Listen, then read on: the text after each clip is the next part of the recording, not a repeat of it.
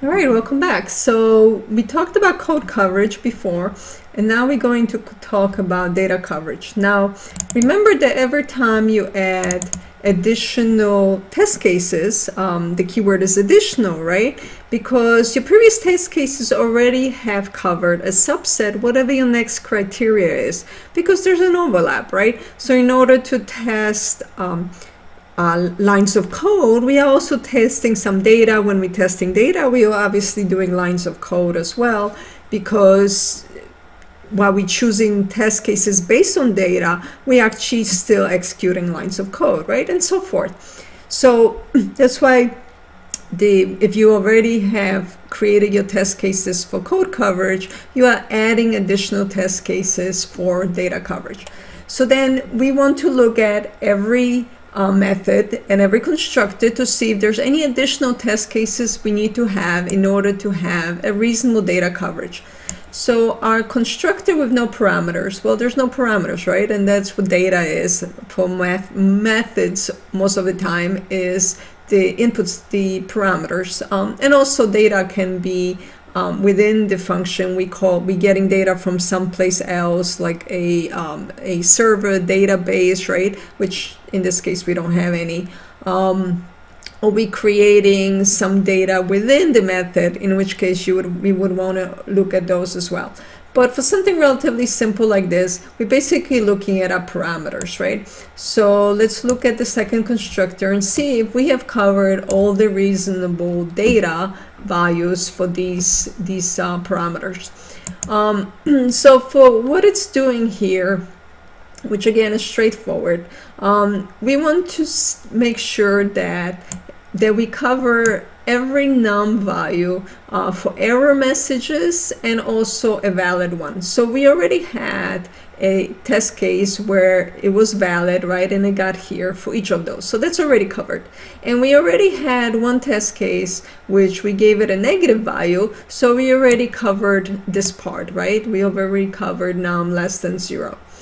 So now we want to concentrate what other things we can have in terms of values, right? Well, so we want to test, right, on the other range, right? So we know it has to be greater than 0, but it also has to be less than 5, right? So if num is greater than 5, we want to throw an exception. So one of the test cases is going to be passing it a value that's greater than 5, right? Or a 5, if we want to check the boundary. A lot of times you want to do both, right? You want to check the boundary, which is 5, and also something greater than 5. And then when we look at documentation again, it has to be greater than 0. Well, anytime, again, you have a boundary condition, so you want to check for 0. So we're going to have two test cases. We're going to have one for 0 and one for 5, right? And both of them are supposed to throw an exception, right? So those are first two data test cases that we didn't have before.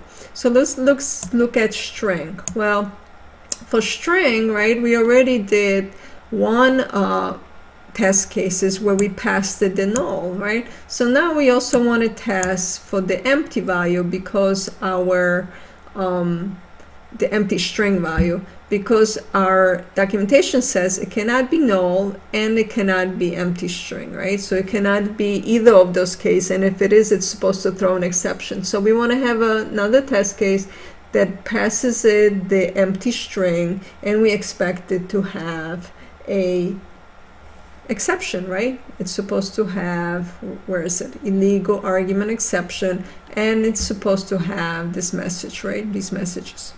So what else we need? Data. So those would be, for this straightforward code, this would be the kind of thing we would want. And usually for integers, you want to test negatives, the boundary conditions, whatever the value is allowed to be. So you want it less than the boundary, greater than boundary, the limits, right? The two limits, maybe some big number. So you could, in theory, have the smallest int number, the biggest max number. For something this straightforward, you wouldn't normally do that. But if there was some reason in terms of what this value can store, that you want to make sure it can store and do something with very small or very large numbers, you would do that as well.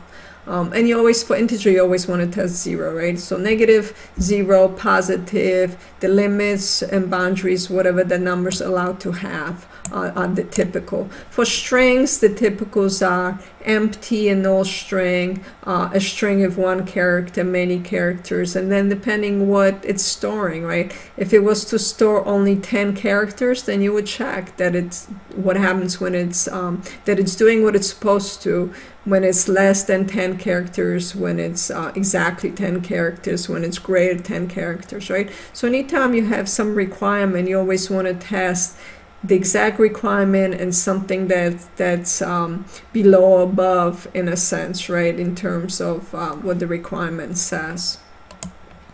And then over here, okay, we don't have a parameter, but we have this loop, right? So whenever you have a loop, even though it's not strictly data, I guess, even though it's, I guess, included data, you do want to test that anytime you have a loop, that the loop executes, or you want to test main statement that executes the loop when it actually loops.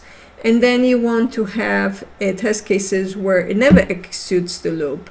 And most of the time you do want to have where it executes the loop once versus it executes it many times, right? So a lot of times you will want to have a value that makes it go one, that never goes through, goes once, and then goes a couple times. So, you know, a few times, whatever it might be. Now, if there was a max number of times it's supposed to go through loop, like there's a limit, then you would also test that. So we already tested where it goes inside the loop a few times. So a good additional test case would be that it never goes inside the loop, right? So we would want to have a value for the attribute int that's already less than or equals 0, right? And we can look at how you would do that. Now, the other thing about this particular method is that we are using the attribute int and the attribute string to do something. So sometimes when you do that, you actually want to create a test case that checks that while we're using these values, that we are not breaking them in any way, right? That we are not breaking them. And in fact, when I wrote this code, this is how I wrote it.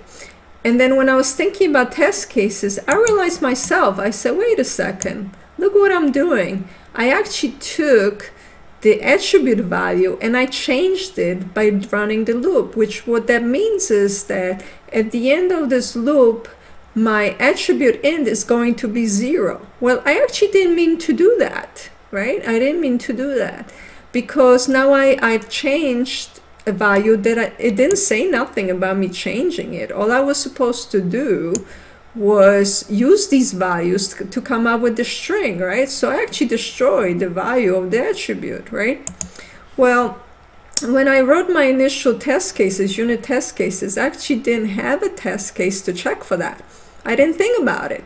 It's only when I realized I had this defect, right? What I should have done was create a variable that gets the value of this attribute and then use the variable within the loop such that I don't destroy the attribute value in the first place, right?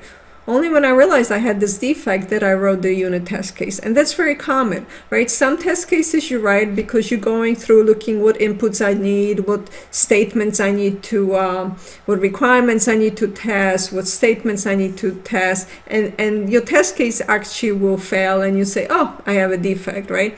But sometimes you might realize you have a defect and then write a test case for it because, again, the test cases will be used for regression in the future. So since I made that mistake in the first place, well, chances are maybe someone else could make a similar mistake, and therefore you want to have a test case for your regression. All right? So now let's look at the implementation of the test cases.